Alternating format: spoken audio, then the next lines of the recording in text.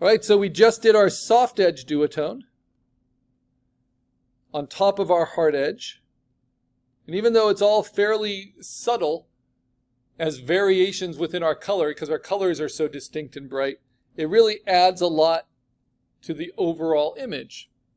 Now, another way you can do it at any time is to just turn off your backgrounds, turn off any reference you have, and turn off your black line art so you're just seeing your colors, right? And then what you can do is hold down Option, Layer, Merge up. So what do we need to do? We need to select all the layers that are visible. That's something that Photopea has us do. And they can be folders too. Then hold down Option and then say Layer, Merge Layers. And it will create a new combined layer on top of everything, right? That has whatever flat color, whatever duotone. If you erased anything, it's all now together here, which is very helpful.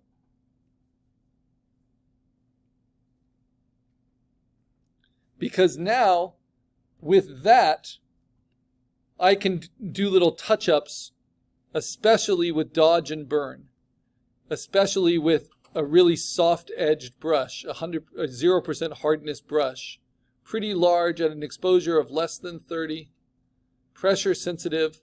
So if there's any areas I want to darken, I can burn them. Nice and soft edge, like we did for our landscapes, like we did for our creatures. But this is what I do at the end, because what you'll notice is it starts to saturate where you burn. And it's starting to change that orange into reds. So this is hinting into the next step of digital coloring, which is called full spectrum. Now, if you want it to be harder edged instead of softer edged, you can always just tighten up your brush, like harden the edge of it. And I'm not sure where I might want a harder edge. Maybe on the bottom side of this to make it a little bit more dimensional.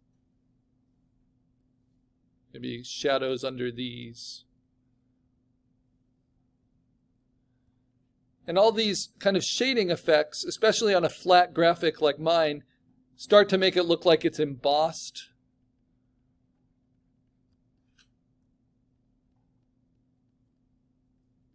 So I'm just dodging, or I'm sorry, I'm burning to darken. I can also use the dodge tool to lighten. So I'll usually do my burning first. Keep it subtle. This is all underneath your line art, so you know your artwork is safe.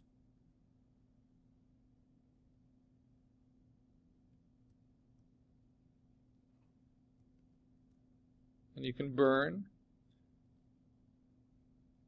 Do a nice little hard-edged one there and there.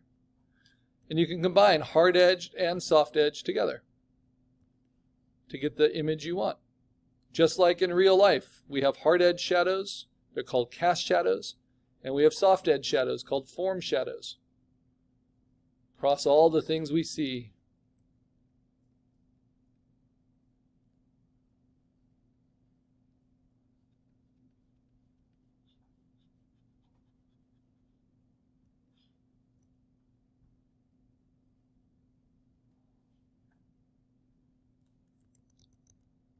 And you can always use the sponge tool too to take away saturation.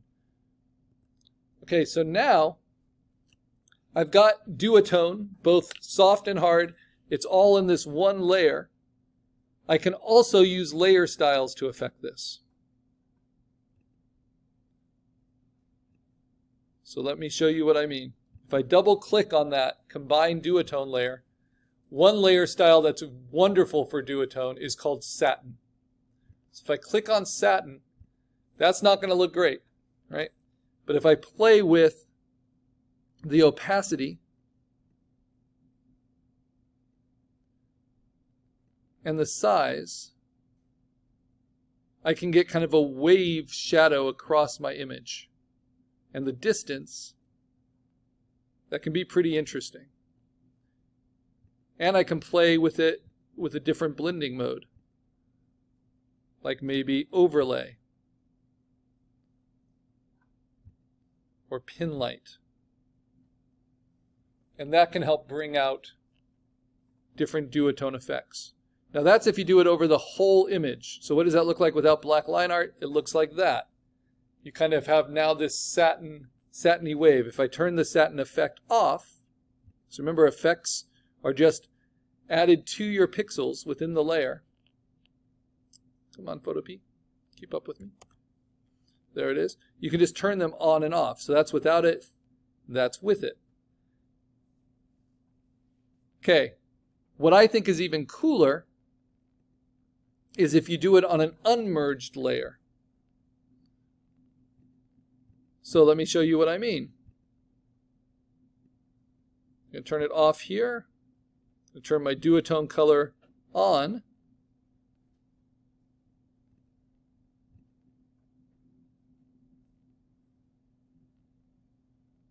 Turn these effects off. So here is just my flat color, right? Let's take my duotone hard edge. This is actually why I think doing hard edge first, even if you like a soft edge result, is a good idea.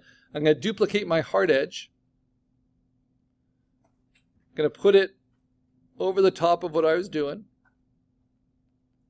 Okay, so that's my hard edge duotone. Why does it look so soft?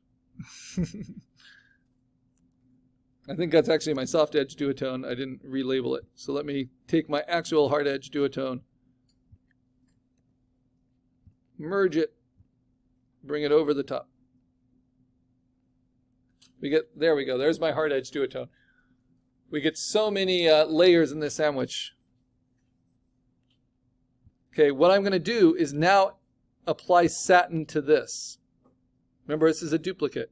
So click on satin and look at all the kind of crazy waves of shadow it will put in. So satin is for adding darks. And I'm going to play it with multiply, that's its default, just so you can see. And then you can play with its distance.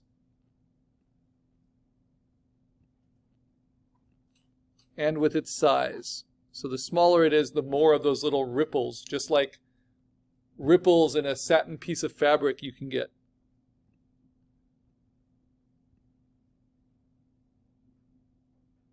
So it can get really crazy. I do a pretty large size and that softens it out.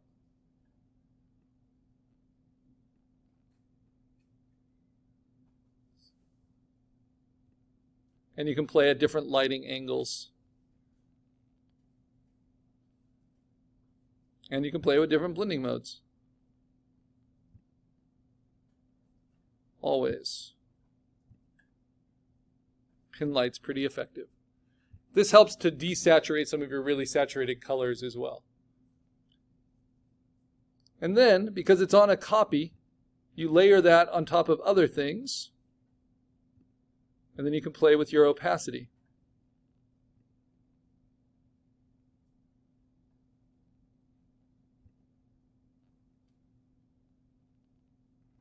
And then you can always turn these effects on and off. So that's one way. Another effect that I like is the bevel and emboss effect. And this will give you a highlight, kind of a duotone highlight on each of your shapes. So you have to go to bevel and emboss, and then you're going to play with the screen mode, which is to lighten. And you want to play with the size and how much you want to soften it. Come on. And the depth. Come on. Keep up with me.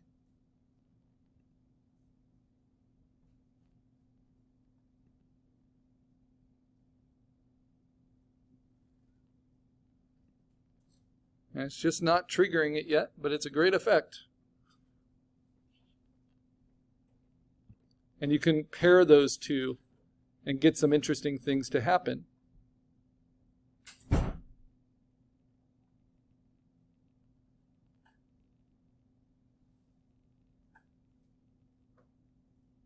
Let's see, where do I have it? There we go. So I had some other layers on top of it, kind of keeping it from happening. So you can see all those kind of ripples. Those are all affecting, all made with the effects of lights and darks. I can turn them on. I can turn them off. You can do them on hard edge duotone. You can do them on soft edge duotone. You can play with how opaque they are. You can layer them up, layer them underneath.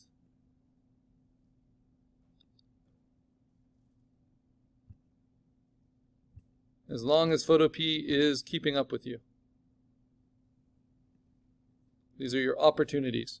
And then when you put your black line art on top of it, it can look really, really interesting, you know, and have a lot of variation in that color. That looks like you spend a lot of time painting it. So from this to this, come on, might be a big jump. So then you can always modify your effect with opacity. So using Satin and Bevel and Emboss, you can really get things to show up in interesting ways using those layer styles, as well as just adjustments. So you see all those kind of subtleties now built in.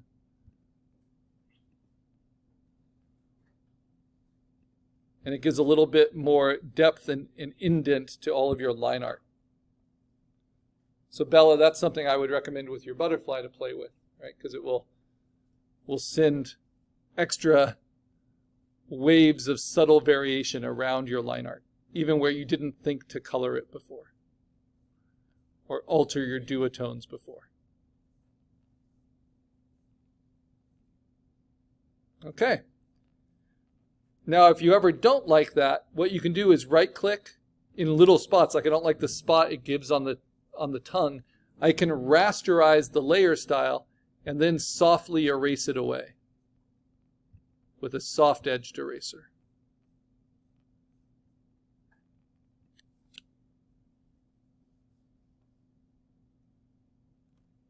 And reveal, you know, other things or bring other things on top of it.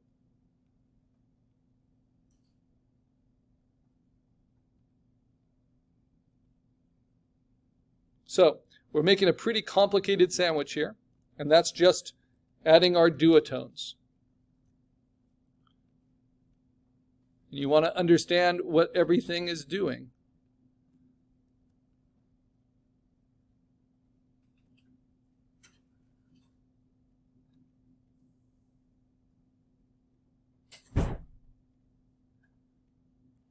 And you want to save your work, especially because Photo P starts to have problems with all of these different high resolution layers and effects. And so when you're happy with your duotone, you can merge all those layers together for the next step. So there's a really basic duotone effects on flat color. I can move that underneath. And we can decide how much of these others we want by kind of blending them in. And we can erase out areas we think that go too far.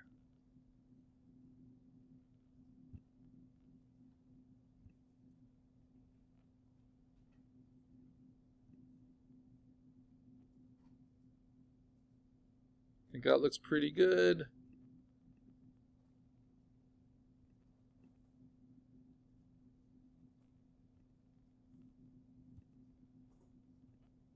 Yeah. So combinations of hard and soft color, of dodging and burning, of all these different things. I can now take all of those layers, hold down Shift, and just say Layer Merge Layers, and make one duotone layer on top of my flat color. And once you have that one duotone layer, then if you feel like I lost a little bit of saturation from all the darkening, I can just go to Image Adjustment and go to Hue Saturation, and I can just goose it a little bit. Brighten everything a little bit. This is all underneath your black line art. Whatever I think it needs. Okay, so we have flat color